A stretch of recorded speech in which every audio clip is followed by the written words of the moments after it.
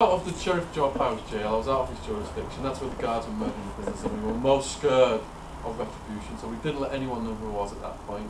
When I got moved to the prison system, the actual prison units are named after guards that have been murdered by the prisoners. So there's more of that going on than actual guards murdering prisoners. It does happen, but not as much as the jail. But I felt it was a lot safer than where I come from in terms of guards.